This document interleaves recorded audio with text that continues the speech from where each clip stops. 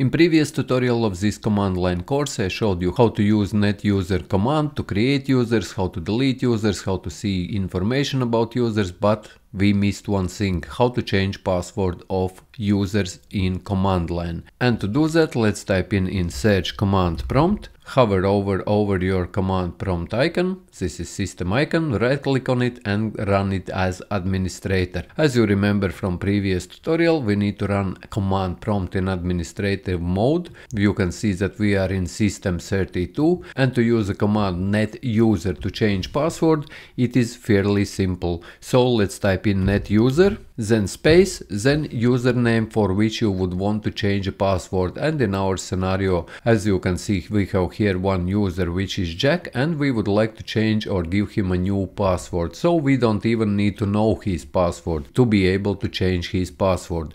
And to do that, first parameter we need to specify is the username of the user to which we would want to change a password. So this is Jack, then space, and then simply type in new password. In your case, you give more complicated password, but in my scenario, I simply specify this a new password and hit enter, and the password will be changed. As you can see, the command completed successfully, and now user Jack has a password which is new password.